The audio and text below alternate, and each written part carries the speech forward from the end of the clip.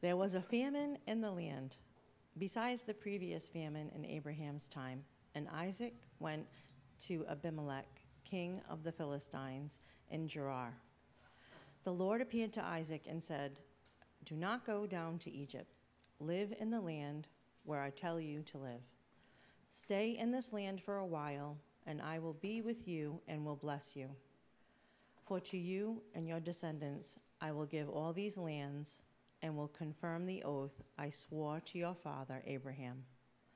I will make your descendants as numerous as the stars in the sky, and will give them all these lands. And through your offspring, all nations on earth will be blessed, because Abraham obeyed me and did everything I required of him, keeping my commandments, my decrees, and my instructions." So Isaac stayed in Gerar.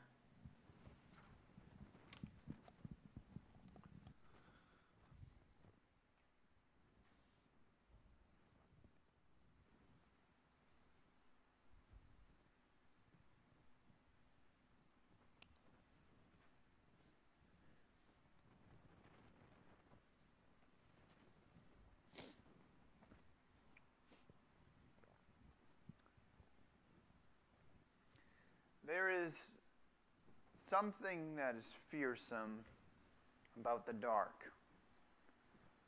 We all experienced it as kids. You wondered what was under your bed, or maybe in your closet when the lights went out. If you're an adult, you will still at times fear it. Maybe you fear the predators lurking in the woods. Maybe you fear criminals who may be looming down a dark alley in the city. We fear the dangers hidden in the unknown, the threats beyond our sight. And light may increase our courage, but light may also illuminate the reality of our fears. The danger may really be there. Our bravery becomes more enduring when we know that we are not alone. When we know that mom and dad are down the hall. When we know that our pal is beside us and he likes to carry bear spray. And when we see a police car take up its post in that dark alley. We can move forward if we trust the one who is with us. In Genesis 26, we see this demonstrated in Isaac's life. We find him in perilous circumstances. Darkness gathers around him. But God reminds Isaac that he is not alone. So looking to the beginning of Genesis 26, looking at verses 1 through 6, as we're read, we learn that there's a famine that had struck the land. And I think it probably was a huge famine, Rena. I appreciate that commentary. Yeah, she's been studying. You know, it was likely a very huge famine, and it was another famine. Moses makes a distinction here between this famine and there was a famine that had happened earlier in the time of Abram. And that famine had prompted him to actually go to Egypt for a while. So he went from Haran he was in Canaan for a while, the famine hit, and he decided, okay, I'm going to go to Egypt. Which may lead you to ask, why would he go to Egypt? And the reason for that, if you can look at the map behind me, if we can get the map up there.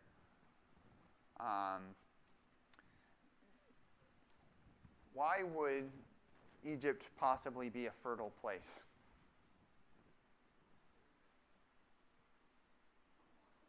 Any wild guesses? What was that? The Nile River, yes. The Nile River. And the Nile River would go through the seasonal process where its waters would become great. It would flood the land. It would spread all the fertile silt all over the land and stuff, and it would help them be a very productive country when it comes to agriculture. And so that was why, if you were living kind of out in the area that didn't have all the water and all the resources, you decide you want to go to Egypt because they've got the food. But in the case of Isaac, God tells him not to go to Egypt. Abram did go to Egypt, but God stops Isaac from going to Egypt, and instead he wants him to stay in the area of Gerar. If you can see it on the map there, it's kind of close to the coast. It's not all that far away from where he would have been, which would have been kind of in the area of Beersheba. Not sure exactly why he may have been motivated to go to Gerar. It may have been just simply maybe there was greater population in that area. Maybe there was more food resources. Whatever the case may be, the instructions God gave to Isaac was that he was not to go to Egypt, that he was to live where God was going to tell him to live for a while, which was Gerar. And then he reminds Isaac of the blessings that have been promised to him by way of Abraham. He reminds Isaac that he's going to be with Isaac. He says he's going to be with him and bless him. And that he's going to have many descendants, just as was promised to Abraham, and that he would inherit this land. And that his descendants would be like the stars. So it's basically just a rehearsal, again, of everything that has been given to Abraham. And now God's reassuring Isaac that all that was promised to Abraham belongs to you as well. Everything that belongs to the Father belongs to the Son. And the reason that God gives for this is Abraham's response to these promises. In verse 5, it says, "Because Abraham obeyed me and did everything I required of him, keeping my commands, my decrees, and my instructions." Now that kind of maybe prompts a question in our mind, because we think of Abraham as being this great figure of faith, and of how God's promises come by faith, and of how our salvation comes by faith, not by works. And I think this is a good opportunity to make some very careful distinctions here. The reality is that there is no faith that does not have works. Faith always bears the fruit of works. At the same time, however, we would say that works do not justify. That's what God tells us. None of us can justify us by our works. So, even if faith does produce works, that faith in and of itself does not justify us. It does not save us. The question is who is our faith in? Ultimately, because all of God's promises are leading to Christ, our faith is in Jesus Christ, and it's Jesus Christ who justifies. We don't justify ourselves. So we can completely say that, yes, if you have faith in Jesus Christ, we should see evidence of it in your life. But you're not saved on that basis. You are only saved on the basis of Jesus Christ. So in these circumstances that God is meeting Isaac, he's really calling him to respond with faith, because it's a sort of tentative status. He's not really sure how he's going to be able to take care of his family adequately. And remember, there is a famine going on. That's the whole reason why this question has been brought up. They're in some sort of peril here. So So God is calling him to say, trust my plan rather than what may seem logical, to go to Egypt. And also to accept the fact that you kind of don't have roots here in this land other than my promises. Hebrews 11:9 reminds us of kind of the lifestyle that Abraham and Isaac and Jacob lived. It says, by faith he made his home in the promised land like a stranger in a foreign country. Abraham lived in tents, as did Isaac and Jacob, who were heirs with him of the same promise. So a nomadic sort of lifestyle. Can't take anything for granted. It was a situation that required faith. And Isaac responds positively. He does put his faith in what the Lord tells him. But Isaac's step of faith is soon put under a stress test when questions arise about his wife Rebekah. So we continue on in verse 7. It says, when the men of that place asked him about his wife, he said, she is my sister, because he was afraid to say, she is my wife. He thought, the men of this place might kill me on account of Rebekah, because she is beautiful. When Isaac had been there a long time, Abimelech, king of the Philistines, looked down from a window and saw Isaac caressing his wife Rebekah. So Abimelech summoned Isaac and said, she is really your wife. Why did you say she is my sister? Isaac answered him, because I thought I might lose my life on account of her. Then Abimelech said, what is this you have done to us? One of the men might have well slept with your wife, and you would have brought guilt upon us. So Abimelech gave orders to all the people, anyone who harms this man or his wife shall surely be put to death. Now, as we hear these details here, maybe some of you are feeling like this sounds like a familiar story. And it should be familiar to you because Abraham did the very same thing when he was in Egypt and then when he was in this same area of Gerar. In Genesis 12, he first employs this tactic when he's in Egypt and says, oh yeah, Sarah, she's just my sister. And Pharaoh plans to take her as a wife, and then they start getting sick. All of Pharaoh's household starts getting sick. The women, they can't get pregnant. And so eventually Abraham has to say, yeah, actually she is my wife. Pharaoh's not happy. And then later on, in Genesis 20, we have a record of how he does this, again, in the area of Gerar, with King Abimelech, saying that she's my sister. And then in chapter 20, we get some more details as to Abraham's rationale. His rationale is he thinks he's going to get killed because people are going to want his wife because she's beautiful. And so it's interesting to see how you can see some of the good qualities reflected in Isaac in terms of him responding with faith to God's promises. But we can also see him reflecting some of the faults of his father as well. Rebekah is beautiful.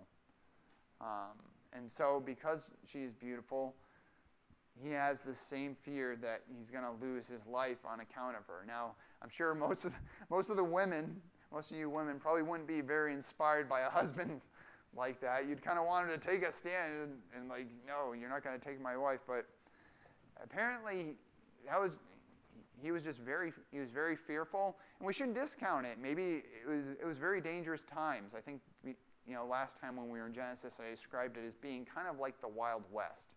Might makes right. So it was a dangerous situation, but Isaac should have took a stand. He should have had faith because of God's promises to him. He doesn't, though. Now, the thing that's interesting about this situation is no one actually takes Rebekah. There's no curses. There's no vision given, as in the case with Abraham and Abimelech, where God gave a vision in a dream to Abimelech, warning him against touching Sarah. None of that's required. They just observe that the fact that, okay, this guy's interacting with her in a way that indicates that she's not his sister, she's his wife. And so this leads Abimelech to say, anyone that's going to bother this man and his wife, they're going to face consequences, mortal consequences if they bother them. So, despite Isaac's cowardice, we continue to see God's faithfulness. Isaac was afraid of getting killed. He doubted God's assurance.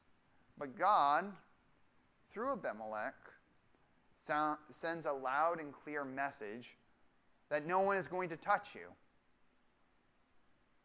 No one's going to harm you.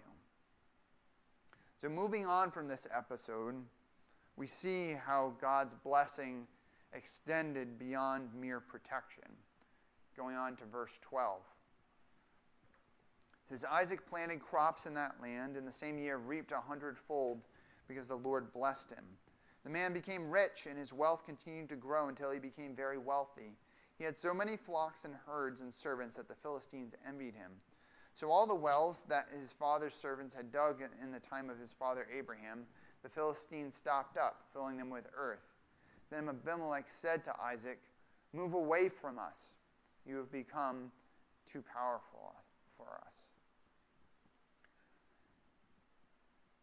What we find here in this set of verses is a notable contrast to the circumstances that Isaac had found himself in. Remember, there's a famine going on. No one should be doing well in these circumstances. And yet God blesses Isaac to the extent that he becomes abundant in fruitfulness. He becomes rich. So much so that his neighbors, the Philistines, Abimelech, they become jealous of him. They become afraid of him. It's funny, Isaac had gone into the situation very fearful. Now he's emerging in this situation as someone who is feared by others. And so they tell him, "Move away from us." And that must have been pretty disappointing and discouraging for Isaac. Because even while he was living a nomadic lifestyle, he had become comfortable where he had been. They had dug wells. They had everything that they needed sorted out. And so just as things were looking up for Isaac, he takes this hit to this progress. He has to pick up and move. He has to go and dig up new wells.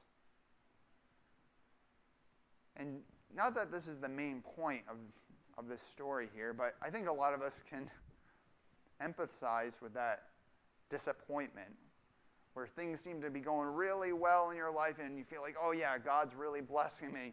And then all of a sudden you hit this roadblock and you stumble and you're like, I thought things were supposed to be going well.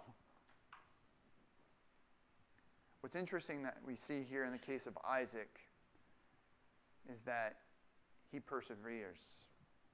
He continues to put his faith and trust in God, even in the face of that disappointment. So moving on to verse 17. It says, So Isaac moved away from there and encamped in the valley of Gerar, where he settled.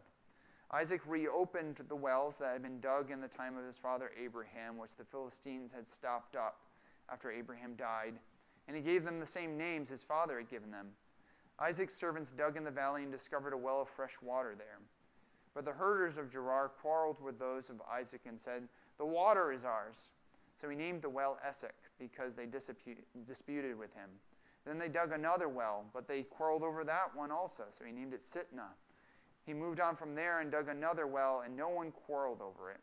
He named it Rehoboth, saying, "Now the Lord has given us room, and we will flourish in the land." So Isaac is moving away from Gerar into the valley of Gerar. He's digging up old wells that had belonged to his father, renewing them, reclaiming them. And he's digging new wells also. But even as he's doing that, he's like, okay, we're making progress here. We're getting water for the flocks. Other herders in the area begin saying, no, those wells belong to us. And it's interesting to see how he names the wells based on the circumstances surrounding them. So you have Esek, which means dispute. So if you know Esek Hopkins Field down the road, now you know. hypertrophy effect. That's what the word name Esek means. It means dispute. And these kind of disputes weren't uncommon. In Genesis 21, we hear about how Abraham had a dispute with some of the servants of Abimelech who had seized a well of his. So he keeps having to dig new wells, and eventually he finds a well that he can dig where they won't bother him, and he names it Rehoboth, which basically just means space, like a spacious room. And you get that sense from kind of the statement that's made, now the Lord has given us room, and we will flourish in the land. So Isaac is plodding forward in faith. And as he leans in, God gives him reassurance. So looking at verse 23. From there he went up to Beersheba. That night the Lord appeared to him and said, I am the God of your father Abraham. Do not be afraid, for I am with you. I will bless you and will increase the number of your descendants for the sake of my servant Abraham. Isaac built an altar there and called on the name of the Lord. There he pitched his tent, and there his servants dug a well. Meanwhile, Abimelech had come to him from Gerar with Ahuzeth, his personal advisor, and Phicol, the commander of his forces. Isaac asked them, Why have you come to me, since you were hostile to me and sent me away? So the Lord appears to Isaac, once again in kind of less than ideal circumstances. He's had to move around, dig multiple wells. God meets Isaac in these circumstances and reminds him of the promises that he gave to him. That he would bless Isaac, that he would increase him, give him many descendants. And the cornerstone, the foundation of God's promise, is this. In verse 24, he says, Do not be afraid, for I am with you. Do not be afraid, for I am with you. If we were to sum up the promise that God makes to his people, is simply that he promises to be present and with his people in all circumstances. He's not a father who would abandon us. And so in response to this reminder of God's promise, Isaac responds with worship. He builds an altar, he calls on the Lord, and he begins digging a well there in that place. It's interesting because as he begins this project of digging a well in this place, guess who shows up on the scene? Abimelech and his crew. Everything leads to this climactic encounter between Isaac and Abimelech and these leaders. We can imagine Isaac thinking to himself, what now?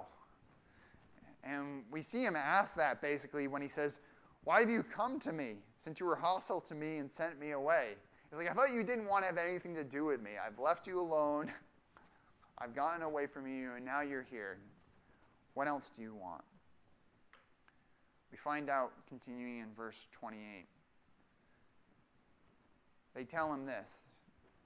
We saw clearly that the Lord was with you. So we said, there ought to be a sworn agreement between us and you. Let us make a treaty with you, that you will do us no harm, just as we did not harm you, but always treated you well and sent you away peacefully. And now you are blessed by the Lord. Isaac then made a feast for them, and they ate and drank. Early the next morning, the men swore an oath to each other. Then Isaac sent them on their way, and they went away peacefully. That day, Isaac's servants came and told him about the well that they had dug. They said, We found water. He called it Sheba, and to this day, the name of the town has been Beersheba. So, it's interesting to see how everything really kind of comes together here. God had promised Isaac that he would be with him, and Abimelech and his leaders confirm that reality. They make the observation. They say, we saw clearly that the Lord was with you. And so because they realize, listen, this guy, Isaac, he's got God's blessing.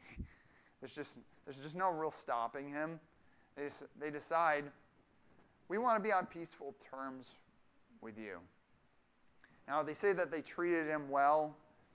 Granted, they didn't harm him, but it seems like a little bit of a stretch to say that they treated him well. But in any case, they're ready to try to become friends. And it's interesting because once again we see a precedent here, because this is the sort of arrangement that Abimelech had with Abraham. In Genesis 21, 22 through 23, said that Abimelech and Phicol came to Abraham and said, God is with you in everything you do. Now swear to me before God that you will not deal falsely with me or my children or my descendants. Show to me in the country where you now reside as a foreigner the same kindness I have shown to you. So now we have this legacy of the family of Abraham in which it's been manifest that God is with them. And so this brings them to the negotiation table, to having peaceful terms with each other. And it's sealed over a feast, over a meal, and they make oaths to each other. And it's interesting, kind of as a capstone. Moses is a great storyteller here. And by that, I don't mean that he's making things up, but just by the way that he's stringing these details along.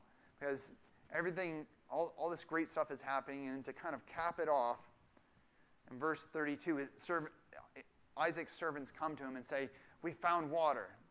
That well that you had been telling us to dig after you responded with worship and praise to God when he met you and we started digging that well, we've hit water.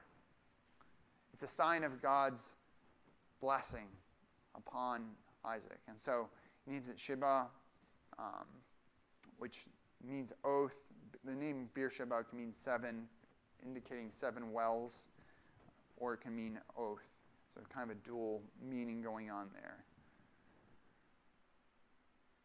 The God of Abraham is with his son Isaac.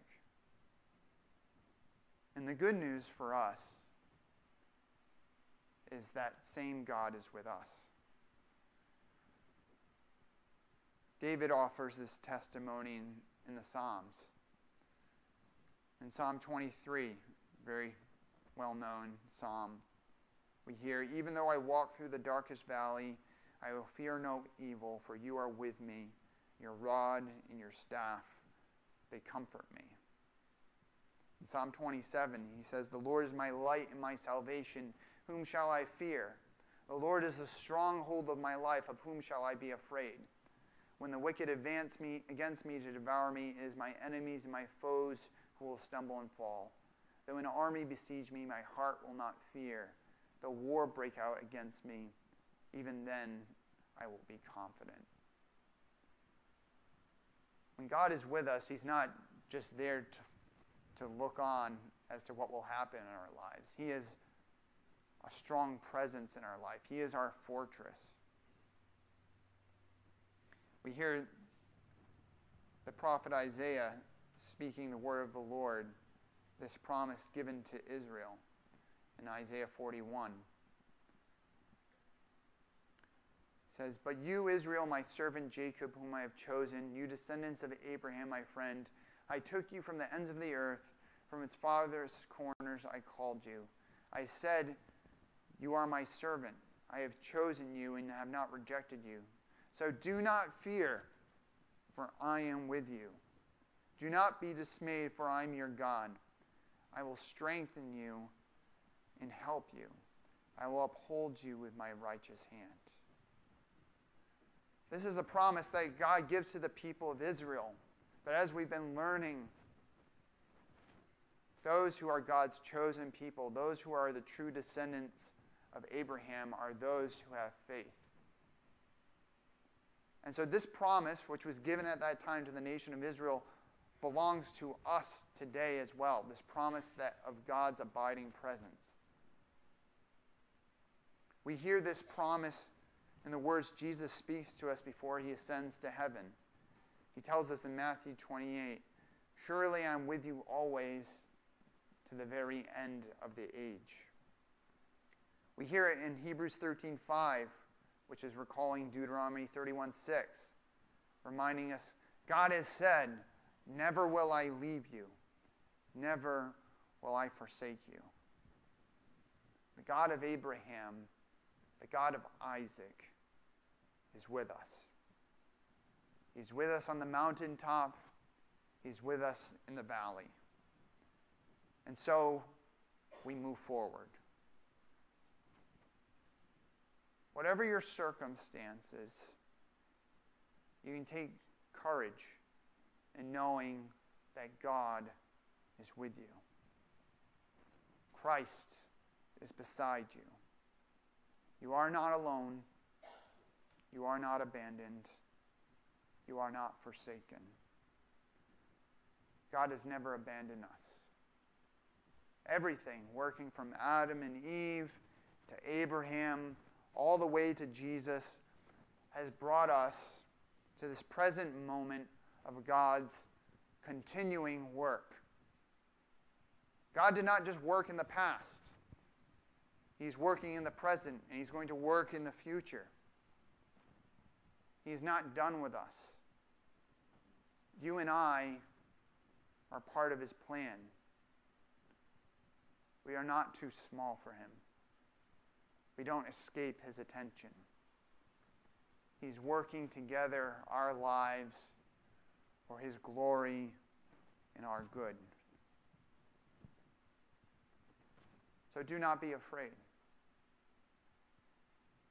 Do not be afraid. God is with you. God is with us. Let us pray.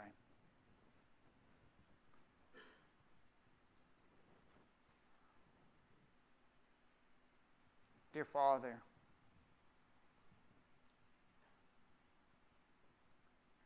even as we look to examples of human faithfulness, Father, such faithfulness is overshadowed by your great faithfulness to us. Father, like Isaac, we can be filled with fear, and we can try to take matters into our own hands rather than trusting in you. Father, we thank you for your abiding grace, which overcomes our faults, our weaknesses. Father, we thank you for the assurance that as we have put our faith in Jesus Christ, you have promised that the work that you have begun, you will bring unto completion at the day of Christ's return. And so, Father, I just pray that you would impress upon us our sensation of your presence. And that by knowing that you are with us, we would take courage to move forward in doing whatever you are calling us to do. Knowing that we can do this, Father, not because of our strength, but because of your power, and because we are not alone. Father, we ask this in the name of Jesus Christ, our Lord. Amen.